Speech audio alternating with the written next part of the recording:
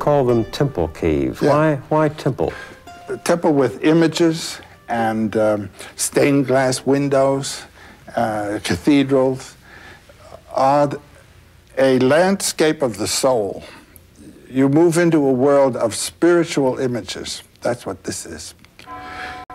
When Jean and I, my wife and I, drove down from Paris to this part of France, we stopped off at Chartres Cathedral. There is a cathedral. When you walk into the cathedral, it's the mother womb of your spiritual life. Mother Church. All the forms around are significant of spiritual values. And the imagery is in anthropomorphic form. God and Jesus and the saints and all in human form. Human form. Then we went down to Lascaux. The images were in animal form.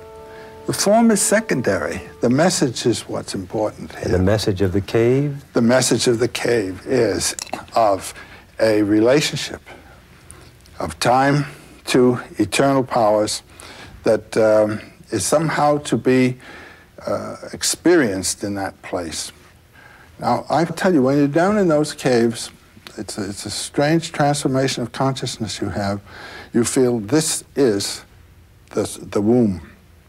This is the place from which life comes. And that world up there in the sun with all those feet, that's a secondary world. This is primary. I mean, this just overcomes you. You had that feeling when you were there? I had it every time. Now, what were these caves used for? Yeah.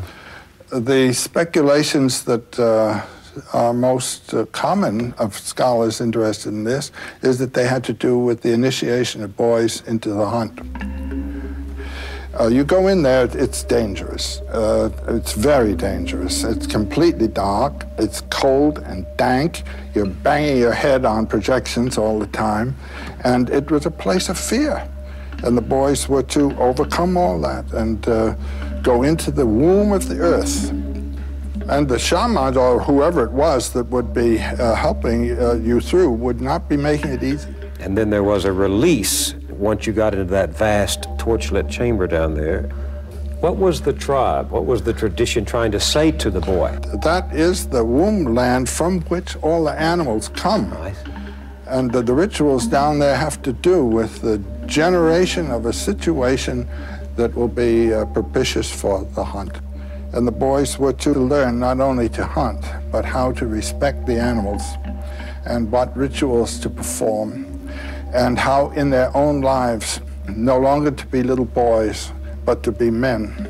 Because those hunts were very, very dangerous hunts, believe me. And these are the original men's right sanctuaries where the boys became no longer their mother's sons, but their father's sons.